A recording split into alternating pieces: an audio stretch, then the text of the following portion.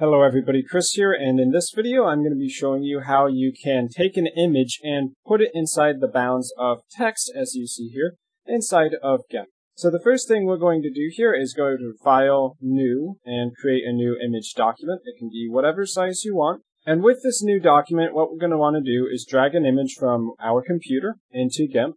So I'm just going to drag this straight onto our new GIMP document, and we're going to have this image to work with. For now, I'm going to disable the visibility of it in the Layers panel by clicking on the eyeball over here.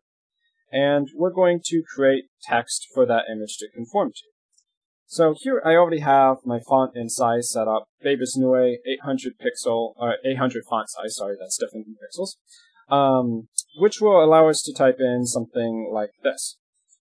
If I center this text, it's still a little bit big, so I'm actually going to take this text and lower it down to 600. Let's reposition it where we want the text to basically be. So now with this text layer, what we want to do is right-click it and do Alpha to Selection. What that's going to do is wherever there's text, it's going to draw a selection around the text elements. So what we can do with that selection is go onto this image layer, right-click it, and add a layer mask.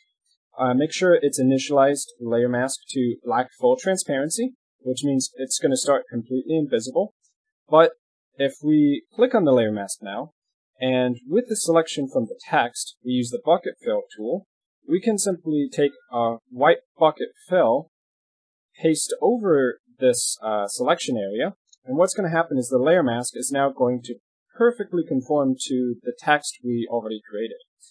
So now when we disable this text layer and move it below the image and enable the image layer, we're going to have the image showing through only on the areas where that text conforms to. Now, to get the same effect I had at the beginning, we can also add on a stroke as an extra. Technically we're done, but if we want that stroke, we can right-click on the image layer, go to Mask to Selection if it's not already selected. And I would recommend actually doing this on a new layer. So I'm going to add a new layer here. And with the selection still there, right-click, go to Edit, Stroke Selection, and stroke it with whatever color you want. That's going to be your foreground color selected over here in the toolbox, and the line width you want. I'm going to do 12 pixels here. Stroke it, and you get a white border on all of the text. So that's how you take an image and have it conform to text within GIMP. I hope you guys found this video useful and interesting, and I will see you guys in my future video content.